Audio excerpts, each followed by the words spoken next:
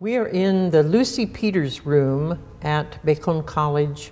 This is the first semester of the voice class, and I have 3 people. I think they're doing very well, and I'm enjoying it. I hope to teach a song in German, French, Italian, the Cherokee, and just familiarize each student with the technique of singing. It's just the very beginning. You're just scratching the surface in a voice class like this.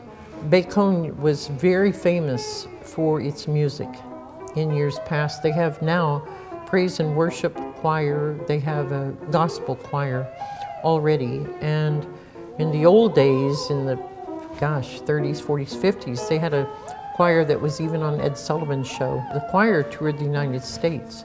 And I would love to see that happen again. I've always been interested in music. I sing on the praise team here, and I met Barbara when I worked at a church here in town and took some lessons from her last spring and found out that she was teaching this class here, so I decided to enroll. I grew up in choirs, so it's the same as growing up in choirs, but it's more personal because there's not as many people. The reason I wanted to join this class is because I want to contribute to the choir at my church.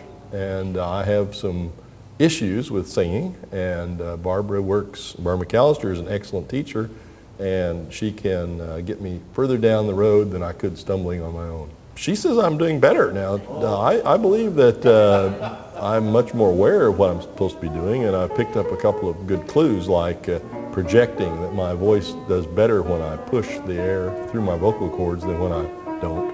And we reviewed octaves, and we do voice lessons for warm-ups and voice exercises, and I think that's terrific. I mean, it's just exactly what I needed, and I needed some coaching, and I'll probably continue to need coaching for a long time.